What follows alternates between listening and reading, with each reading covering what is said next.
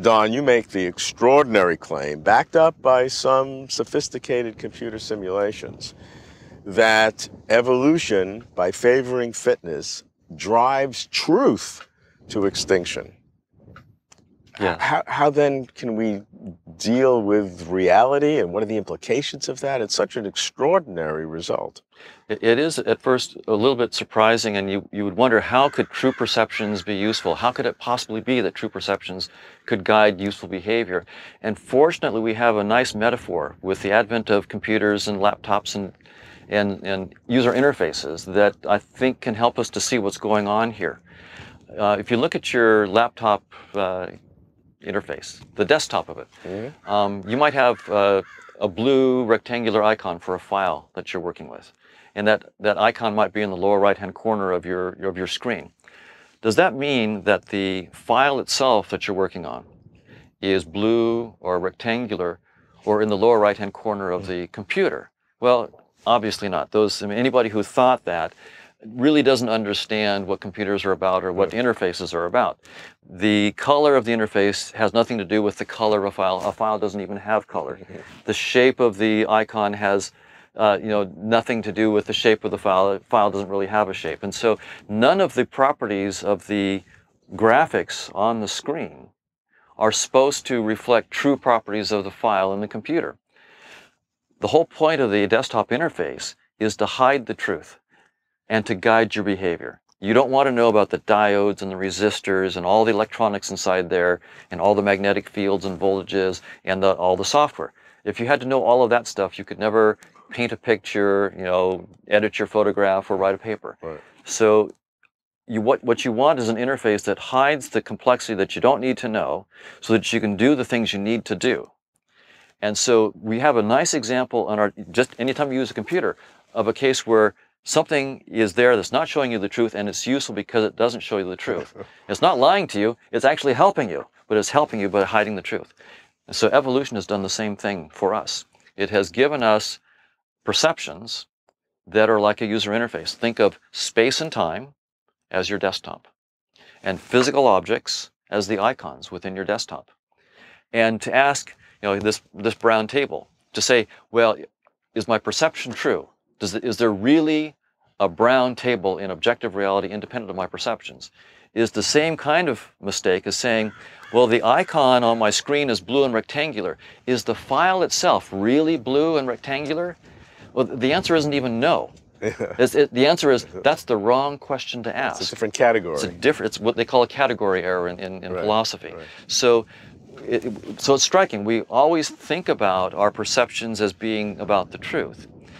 Now, is your metaphor a strong metaphor, or have you thought deeply about it? Because that metaphor is enormously powerful in terms of reflecting our lack of capacity of understanding what reality is. I mean, it would be hopeless. It's impossible to tell from the user interface on a computer not just what the source code is, but all the electronics and the voltages and the capacity and the structure of the CPU. I mean, that's just so far beyond anything that you would even know existed.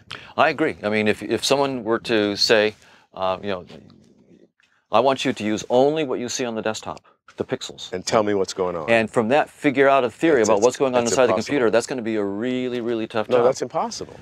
Well, I mean, you'd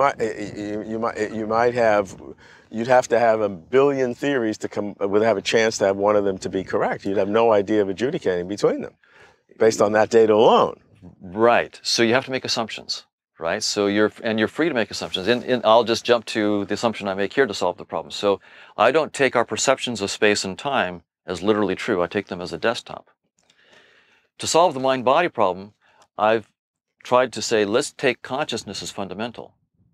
So what's behind the interface is consciousness, right? Just in the example of the computer, what's behind the screen are all those diodes and resistors and so forth. Yeah. I'm saying what's behind space and time and physical objects, for us, is a world of what I call conscious agents or consciousness. The nice thing about that theory is I'm conscious. You're conscious.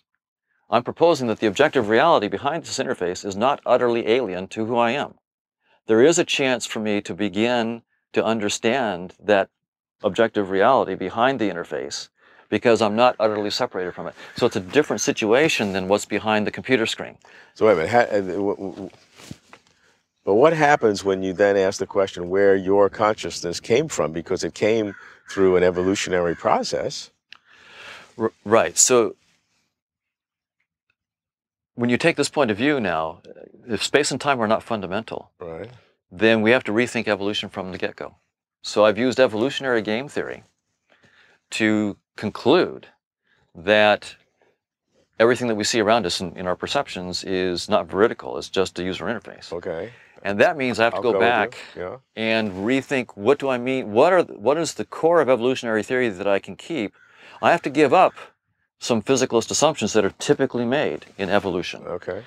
So most evolutionary biologists are also physicalists. Of course. But it's not absolutely necessary to be a physicalist to have the key principles of evolution.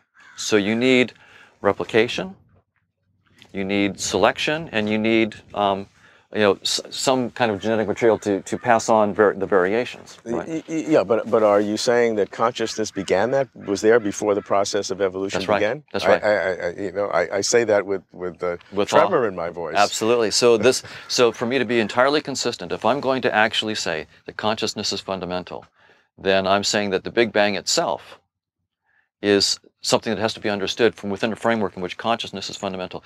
The standard view, and I understand that this is completely non-standard, what I'm saying. The standard view is that the Big Bang happened 13.7 billion years ago. Evolution occurred in a long process, and eventually consciousness kind of arose accidentally here on Earth and maybe other places, and totally accidentally. That's right. So my story is completely different. So when I ask the question, how did consciousness emerge through an evolutionary process, your answer is it didn't. That's right. Consciousness didn't emerge from a prior physical process of evolution. Consciousness is fundamental, and so we have to rethink the whole history of the universe actually from this point of view. From the Big Bang up through evolution, we have to rethink it in terms of how to rewrite that story consistent with all of our current science, but understanding that it's consciousness that's fundamental, not the physical universe. And one thing that comes out of this as well is no one has been able to give a reason for why consciousness would evolve. What is it for? And so my attitude is it didn't evolve. It's the ground from which evolution occurs. So.